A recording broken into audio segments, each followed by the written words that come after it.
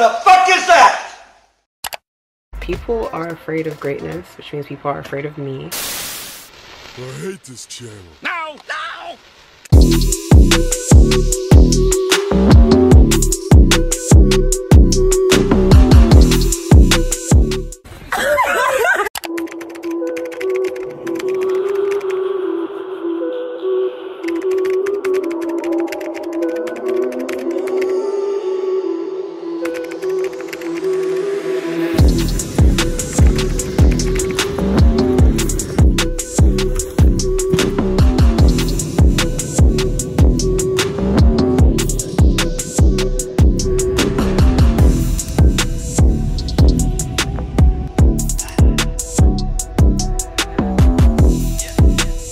I'm finally back in my room.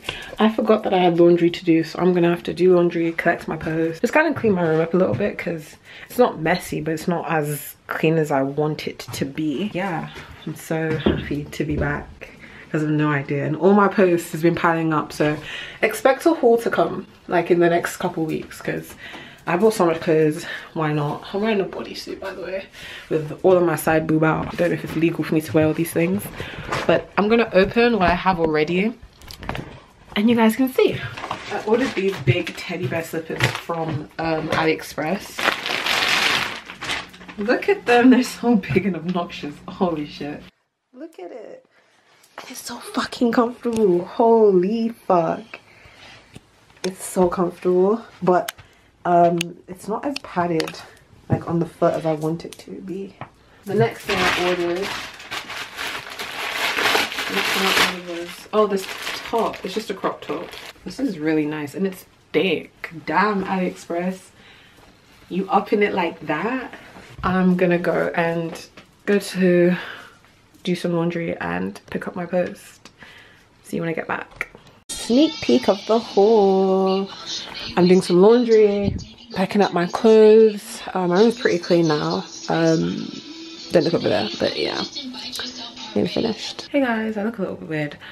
So it's now been like a day since I got back from uni and I just finished filming the whole video. This is what my room looks like after I film. It's a big fucking mess. So I'm gonna clean and attempt to film 2 more videos before I go to bed.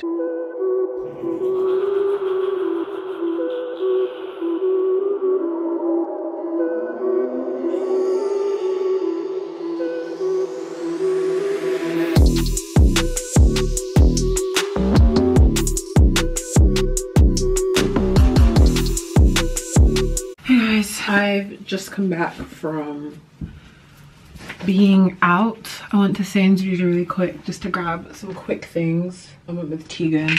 I didn't film it because it's windy as hell and it does not feel comfortable filming right now while it's windy as shit. Today I started my cycle and so that means that I am not in the best of moods. I'm also wearing the sweatshirt from my haul, which I think you're going to see the haul before you see this video just because the vlogs take a little bit longer to edit. Yeah, I was really productive yesterday and I filmed hella videos, so you guys will get those. I'm in so much pain right now that I'm going to spend most of today cleaning and in bed. I need to clean because obviously I filmed and I had makeup on. So I was wearing makeup and my bathroom is technically clean, but as you can see that right there is makeup. So I need to clean that makeup up because this ain't cute, but this is how it looks after I do my makeup. And I want to put some clothes up on Depop because I have a lot of clothes here and I don't wear it all. So if you want some of my Depop clothes, my Depop will be linked down below. You're more than welcome to help yourself out to my clothes on Depop if you see any that you like. I'm about to go have a nap and then I'll pick you guys back up for my next lecture. Okay, so that's the second task of I have break. food. But as mentioned, I want to begin with an assignment.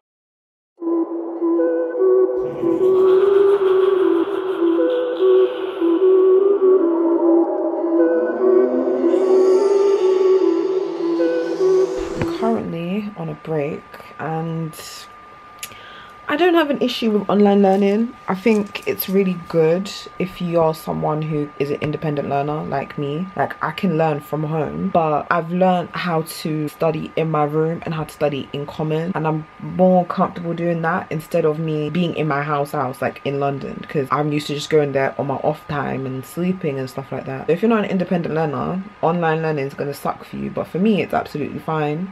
The workload piles up, but it piles up because you don't understand the full gravity of what you're doing. Like, my workload, I've just realized, is so much, and I've just been doing little bits here and there, and now I kind of realize if I want to not be one of those last minute people, I kind of need to like start attacking my shit now. But I don't have an issue with online learning. We get frequent break. My lecturers, all of them are very patient, and they'll stop and say, hey, do you have any questions? If you're paying attention, there you go, you can rewatch the lectures. So I'm fine with this, but I don't think I would be fine with this forever. And I don't know if I would say this is £9,000 worth of education. I feel like this is probably a half, at least 7. There's no way you're going to tell me this is a whole 9 and there are people who are at home who can't use the facilities that we're paying for. That doesn't sound fair, considering that there are people who've dropped out of uni who had the full university experience. There's no way they can expect us to just have great mental health and still be on top of all our shit. Keep in mind, you're not allowed to have guests. And I know people will be like, well, duh, it's COVID. But if I go outside and I go to a shop and I come back, it's the same as me bringing a stranger in the house. It's literally the same. Like, imagine you go out, I have 10 flatmates, well, 9 flatmates. If all of us go our separate ways in a day, I go shopping, someone else goes shopping, or if I go for a walk and I pick up COVID and I bring it back, it's the same outcome as if I brought a stranger in. If a stranger has a COVID test or the vaccine, why should they not be allowed to come over? Like, imagine, you're basically paying for an expensive prison cell. You can't have people over. You're literally isolated and you're driving yourself crazy. I think they thought about it very lightly and they didn't really think about it in depth, because you're here for a large amount of time, especially if you're an international student. You're here by yourself, and we can't go to parties, and I understand that. You can't mesh, you can't vibe, you can't, but what the fuck do you expect us to do? Like, what do you want us to do? And I don't want anyone to be like, oh, but you knew you were gonna get this when you came to uni. I'm paying full-blown rent. I'm paying rent. I'm paying tuition. I'm not complaining about me having to study. So why is it that the room that belongs to me, I can't use? I don't want to have a party, but it would be nice to have family, my friends over, people over, like the comfort that you need to have as a person, you can't have now. And it sucks. I'm so used to being by myself, but this is a whole new level of by yourself. Most of my flatmates are at home, so it's like me and like a few of the girls. So it's us, and all of us are doing online learning. So we're all put in our rooms, all go to our rooms, learn, and then we come back together, and that's it. That's literally it. And I mean, thank God I have my flatmates, otherwise I'd probably just drive myself crazy. Like, this is prison. This is like a detention center, an expensive detention center. Like, this ain't cheap. Like, I would pay to have someone visit me. That's how isolating this feels. My family can't come up and visit me because where are they gonna stay? My friends can't come and visit me because where are they gonna stay? And I'm not gonna have my friends come up and pay for a hotel when they could simply sleep with me in the bed, or, you know, we could all be in the room. Like, we can't even do that. But yeah, that's me for today. I have to write a long ass list and actually tackle this, because it's not going to be cute if I don't get this shit done. Watch, it's going to be a vlog, me doing everything last minute. I'm not coming at the unis, but sort it out. I'm not saying this because I want people to come over so badly, but you can't expect all of us to not have any experience and be normal. Like, at least offer us free therapy or something. Like, we're just sitting here frothing at the mouth because we can't go nowhere. You can't be around people, even the people who are on campus. We can't be around each other. I understand how volatile and how crazy COVID spreads, but what? You're not gonna keep our money and tell me to stay home, but take my money and tell me I can't have people over. Like, this doesn't make any sense. I'm paying for the space and I can't use it to how I want to use it. It's just driving me mad now. Maybe I'm sensitive because it's that time of the month, but it's just like, did you think it through? I can't have people over, but I'm sharing a kitchen with 10 people, 9 people. Like, it feels like we're trapped in this cycle and it's never gonna end. Anyway, back to my lecture. If you can't tell, which you should be able to tell just based on how rough I look, I've started my cycle, and so I'm gonna put on a face mask. The issue of having beads in your hair. I'm gonna put on a face mask and freshen up my looks, because there's no reason why a young girl should look like I've been beaten up. No reason at all. I have this face mask from the Body Shop. This face mask right here. I wrote a list of everything I need to do because I'm in semester 2, so I have my final assessments. So I'm gonna do those. Like today I wrote the list, and then I'm gonna start my reading and stuff tomorrow. I might go to Commons and study a little bit, you know, attempting to get my life together, because COVID can't possibly go on forever. At some point I'm going to be held accountable for everything I said I was going to do that COVID has prevented me from doing. That's so scary to imagine. Like, soon we're going to be out of this pandemic, and everyone who's like, oh, I can't do this because there's a pandemic, oh my god, the pandemic's holding me back. Once the pandemic's over, what's your excuse? No, what's your excuse? Like, I feel like if I was ever going to be productive, COVID and me sitting at home would have done it. Don't know why I kept my glasses on, like I can't see from here. Once COVID is over, you're gonna have no excuse for not doing what you said you were gonna do. And so if you put yourself in the headspace of doing these things while you're in a pandemic, when you finish, when this pandemic is over, you're not even gonna notice. You're literally gonna slip back into work mode and be back on your shit.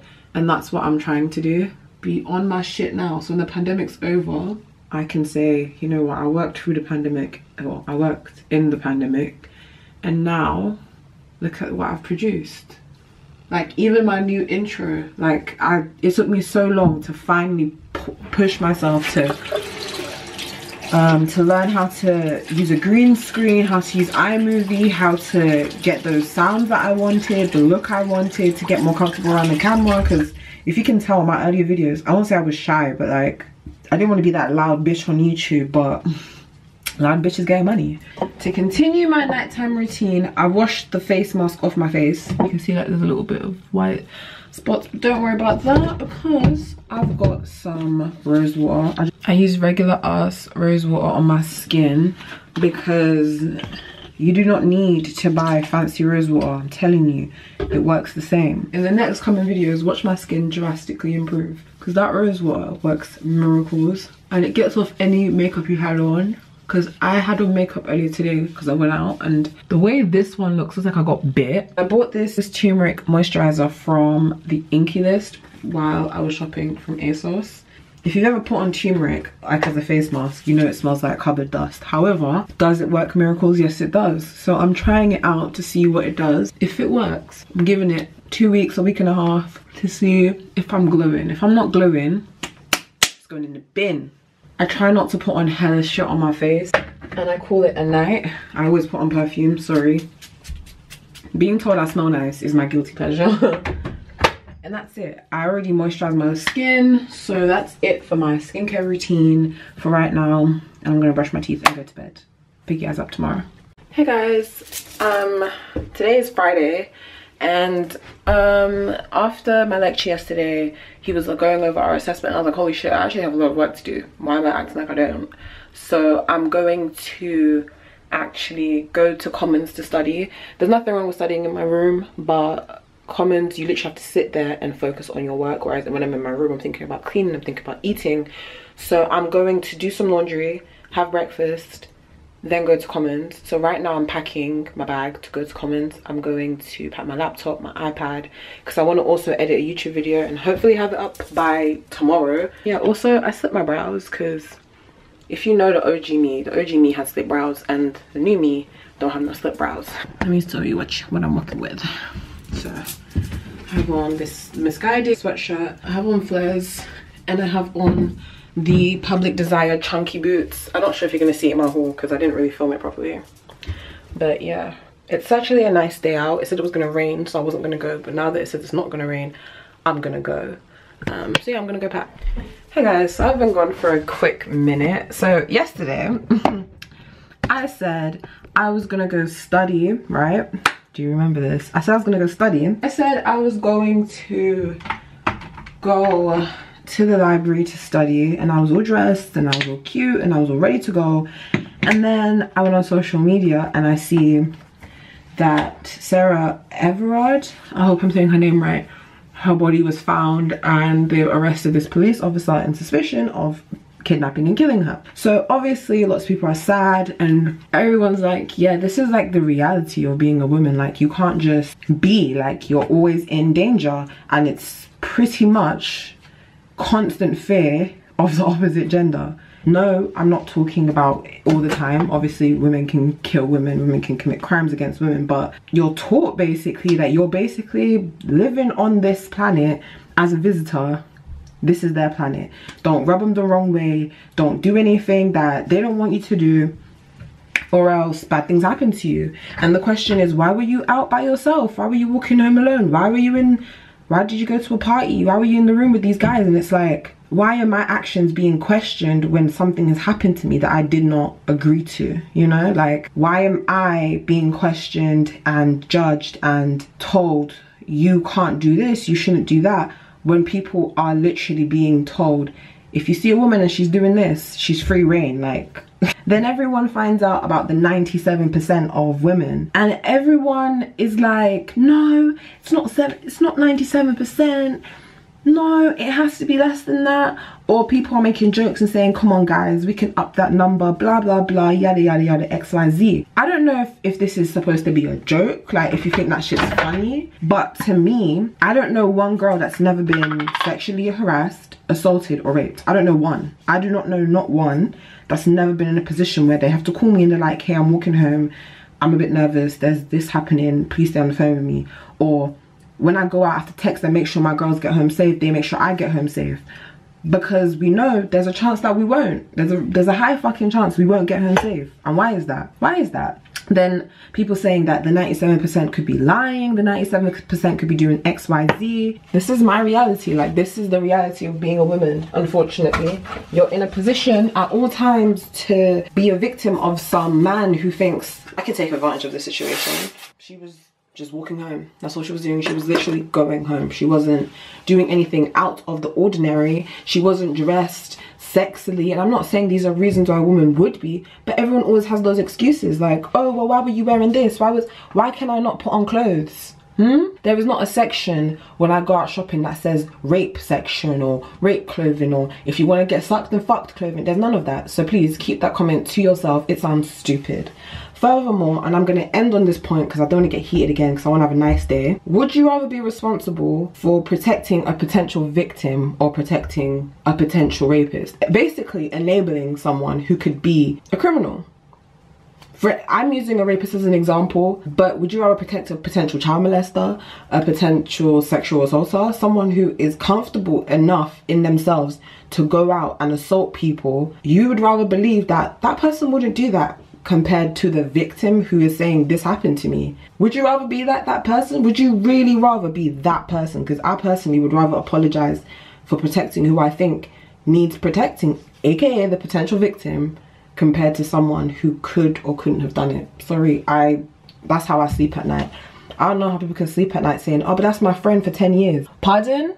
Pardon? You're not with that person 24/7. You're really gonna put your neck out on the line to tell me that someone didn't do something that you don't even know they could have done? Yeah, no, my conscience don't work like that. I was listening to a YouTube video and they were saying, why is it that people always have to prove that this happened to them? Like, if I was a victim of something, why should I have to prove this happened to me? Why is it always required that someone goes, well, show me proof. How did this happen to you?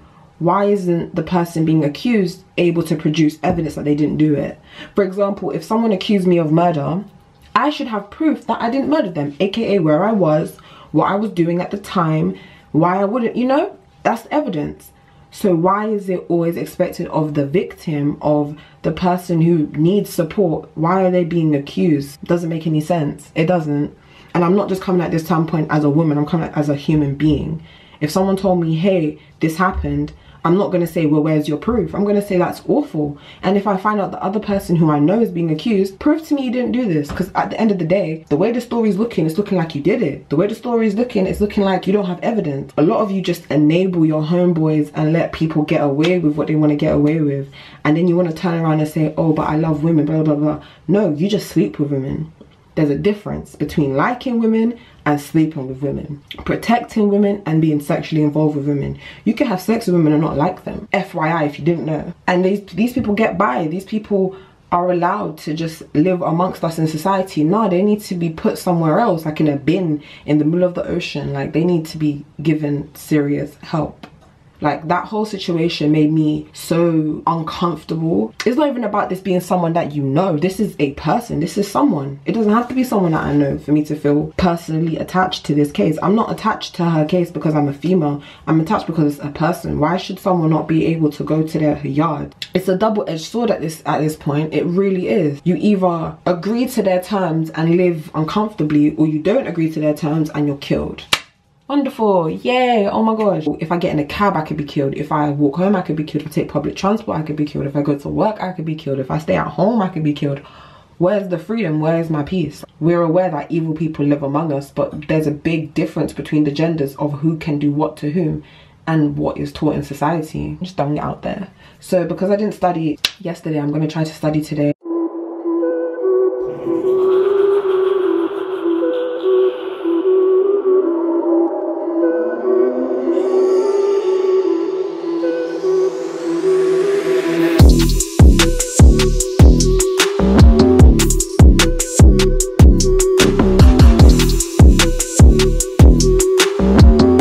Hey guys, to explain what I'm doing for my first house, for my digital practice lectures, I have to create a blog, and then I have to create blog posts on what we learned per lesson and then show the practicals that we did. So I've looked at the examples, I made notes, and I'm going to make some slight changes to the ones I've done already. This is one of the ones I did already, and we had to do a digital adventure, and I spoke about how I got into murder mystery mukbang videos. Starts off with me looking at food combos over here, and then it ends with me being absolutely traumatized with the things that people put in their mouths, you know, such as live just people choking on food and ridiculousness.